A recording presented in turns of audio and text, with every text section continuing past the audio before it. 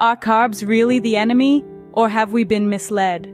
That's the question we're going to dive into today, as we kick off this exploration into the controversial world of carbohydrates.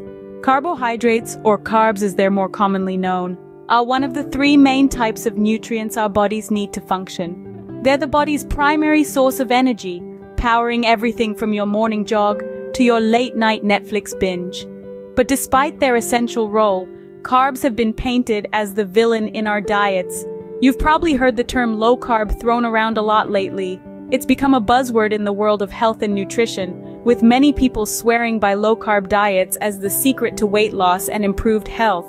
But is there any truth to these claims, or are we simply falling victim to another dietary fad?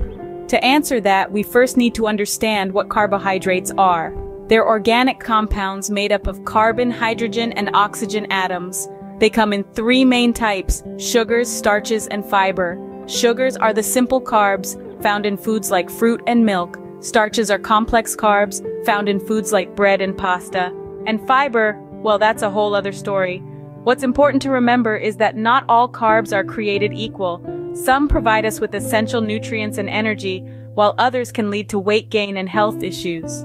It's this distinction that often gets lost in the noise, leading to the blanket demonization of all carbs. But it's not as simple as carbs are bad. Our bodies need carbohydrates to function properly. They fuel our muscles, provide energy for our brains, and play a crucial role in our overall health and well-being. The problem arises when we consume too many of the wrong types of carbs and not enough of the right ones. It's a matter of balance and understanding, not outright avoidance. So carbohydrates play a vital role in our body, but what happens when we consume them in excess? Stay tuned as we delve deeper into the good, the bad, and the carbs. It's not about all carbs, but about the right kind of carbs. Now let's dive into the nitty-gritty of carbohydrates. There are two main types of carbs, simple and complex. Simple carbohydrates, as the name suggests, are straightforward in structure. They're composed of one or two sugars, making them quick to digest and convert into energy. However, this rapid digestion can lead to spikes in blood sugar, causing a rush of energy followed by a crash. Foods with these carbs are often sweet to the taste, like candy, soda, and pastries. On the other hand, complex carbohydrates are more intricate. They're made up of three or more sugars, woven together in a kind of nutritional tapestry. Because of their complex structure, our bodies take longer to break them down, providing a more steady and sustained energy release. This means no sudden energy high and subsequent crash. Foods rich in these carbs include whole grains, legumes, and starchy vegetables. But how does our body process these two types of carbs? When we consume simple carbs, our body quickly breaks them down into glucose, the body's main source of energy. This sudden influx of glucose can cause our blood sugar levels to skyrocket, triggering our pancreas to release insulin to bring those levels back down. But this can often lead to a blood sugar crash, leaving us feeling tired and hungry. In contrast, when we consume complex carbs, our body takes its time, slowly converting these carbs into glucose. This results in a more balanced blood sugar level, avoiding those sharp highs and lows. The slower digestion also keeps us feeling full for longer, aiding in weight management. So, in the grand scheme of things, not all carbohydrates are created equal. Some can lead to energy crashes, hunger, and even weight gain, while others can provide sustained energy, satiety, and support a healthy weight. The key is to focus on consuming more complex carbs and less simple ones. Understanding the difference between these types of carbs can help us make better dietary choices. What could possibly go wrong with an extra slice of bread, right? Well, let's delve into the potential ramifications of overindulging in carbohydrates. You see, our bodies break down carbohydrates into sugars, which are then used for energy. But when we consume more carbs than our bodies can use, the excess sugars are stored as fat. Over time, this can lead to weight gain. And we're not just talking about a few extra pounds here. Regularly eating a high-carb diet can significantly increase your risk of obesity. That's right, that innocent extra slice of bread could be contributing to a bigger waistline and a higher number on the scale. But the potential consequences of consuming too many carbohydrates don't stop at weight gain. Over time, a high-carb diet can also put you at risk for type 2 diabetes. When you eat carbs, your body's blood sugar levels rise. To manage this, your body releases insulin. However, If your diet is consistently high in carbs, your body may begin to struggle to keep up with the demand for insulin. This can lead to insulin resistance and eventually, type 2 diabetes. Furthermore, carbohydrates, especially those of the refined variety, can have a negative impact on your heart health. Studies have linked high-carb diets to an increased risk of heart disease. This is because these diets can lead to weight gain, high blood pressure, and high levels of LDL cholesterol, all of which are risk factors for heart disease. So the next time you're tempted to reach for that extra slice of bread or a second serving of pasta, consider the potential consequences. Remember, while carbohydrates are a necessary part of our diet, they should be consumed in moderation. Opt for whole grains over refined carbs and balance your carb intake with plenty of fruits, vegetables, and lean proteins. Clearly, overconsumption of carbs is not without consequences. It's important to make informed decisions about our diet and understand how our food choices can impact our health in the long term. After all, our bodies are the only ones we've got. Let's treat them well. Ever wondered why that bagel could be sabotaging your weight loss efforts? Let's delve into the connection between carbs and weight gain. Carbohydrates are your body's primary source of energy. They are broken down into simple sugars during digestion, which are then absorbed into your bloodstream. This causes a rise in blood sugar levels, triggering your pancreas to release insulin. Insulin is like a key, unlocking your cells to let the sugar in to be used as energy. If you're active, your body uses this energy right away. But what happens when you consume more carbohydrates than your body needs? Well, your body is a pretty efficient machine. It's always thinking ahead.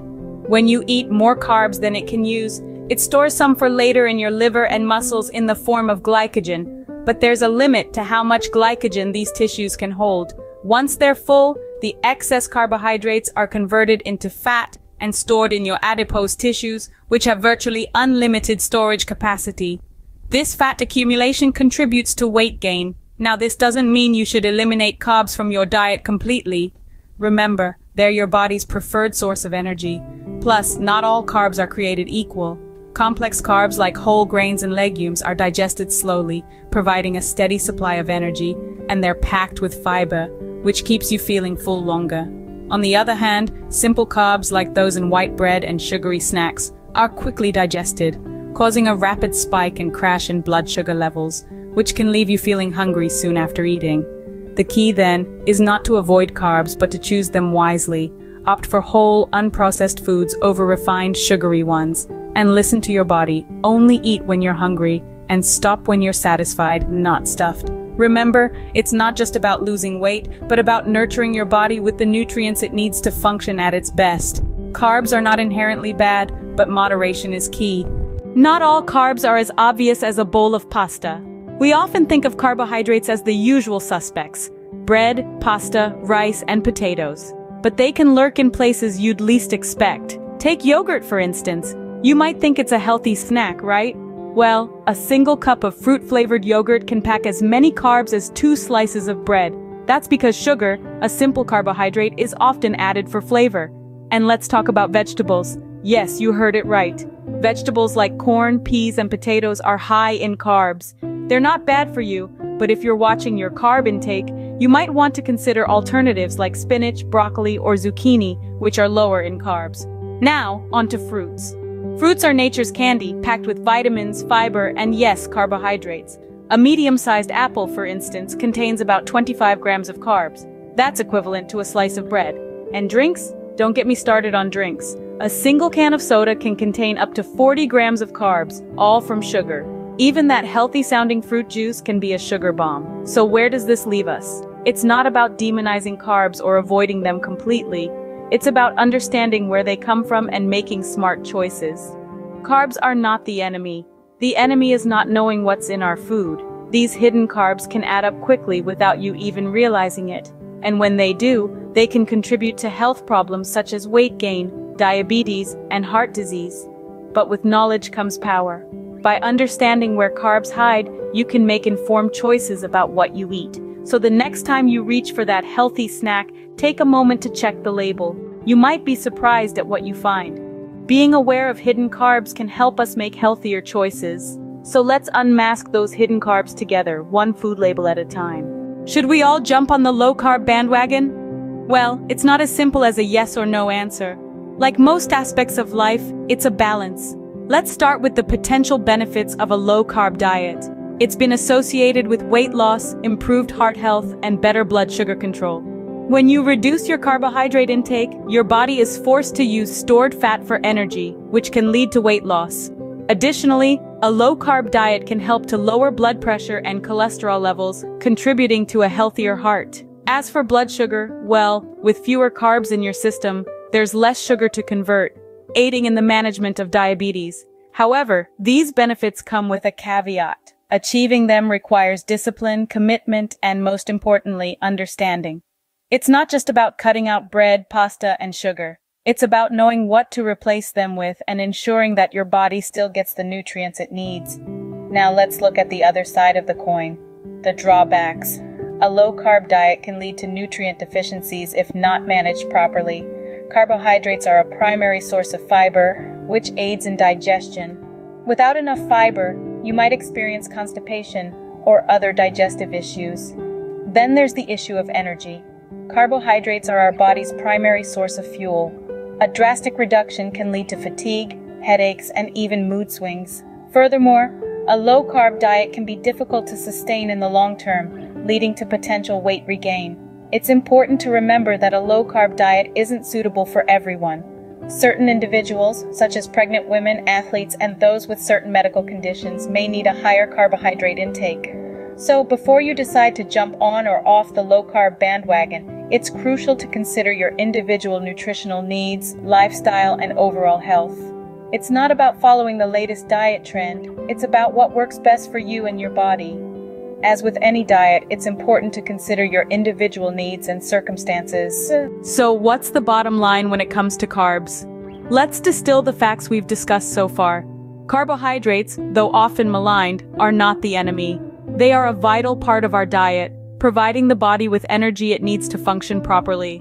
However, it's crucial to distinguish between the types of carbohydrates we consume. On one end of the spectrum, we have complex carbohydrates, found in foods like whole grains, vegetables, and legumes. These are the good guys, providing sustained energy and keeping your blood sugar levels steady. They're also packed with beneficial nutrients and fiber. On the other end, we have simple carbohydrates, found predominantly in processed foods, sugary drinks, and sweets. These are rapidly absorbed by the body, causing spikes in blood sugar levels and providing short-lived energy. Over time, a diet high in these carbs can lead to health issues like obesity and type 2 diabetes. What's essential to remember here is the principle of moderation. Carbohydrates, like any other food group, should be consumed in a balanced way. A diet too low in carbs can lead to fatigue and nutrient deficiencies, while a diet too high, especially in simple carbs, can contribute to weight gain and other health problems. It's also worth noting that individual nutritional needs can vary greatly. Factors like age, activity level, and overall health can influence how much and what type of carbohydrates one should consume.